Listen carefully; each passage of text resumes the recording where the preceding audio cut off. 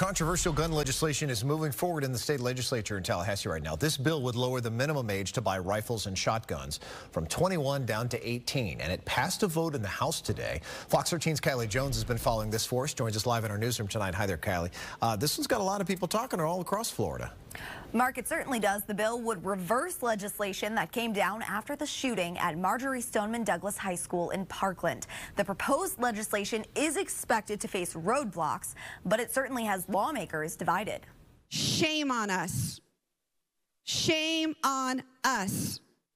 We told the citizens of Florida that we were going to protect them. Every American has the right to defend themselves. That's why it's the Second Amendment.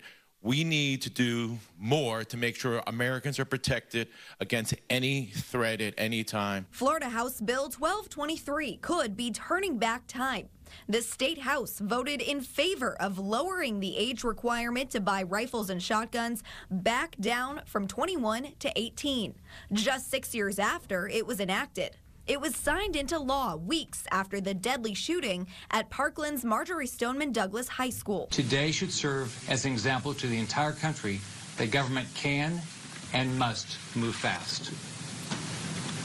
I said at the beginning of this process less than 3 weeks ago that we have to be very careful as we balance our individual rights with our need for public safety. The Parkland shooting once fueled legislation to raise the age to buy rifles and shotguns, and some lawmakers want to keep it that way. We have a crisis in America, ladies and gentlemen, and the age is part of the problem. But on Friday, other state lawmakers pushed to reverse this. They have the rights granted to them by God and that are enshrined in our Second Amendment.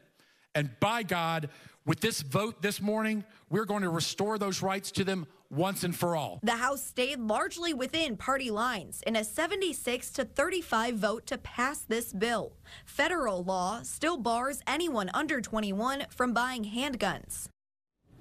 One other key point in all of this, the Senate does not have a similar bill at this moment. In fact, Senate President Kathleen Passidomo has long said she has no desire to lower the age. And with so little time before the end of the session, there's really no chance of this becoming law for the time being. But the topic, again, is certainly getting attention. Sure. All right, Kylie, thanks very much.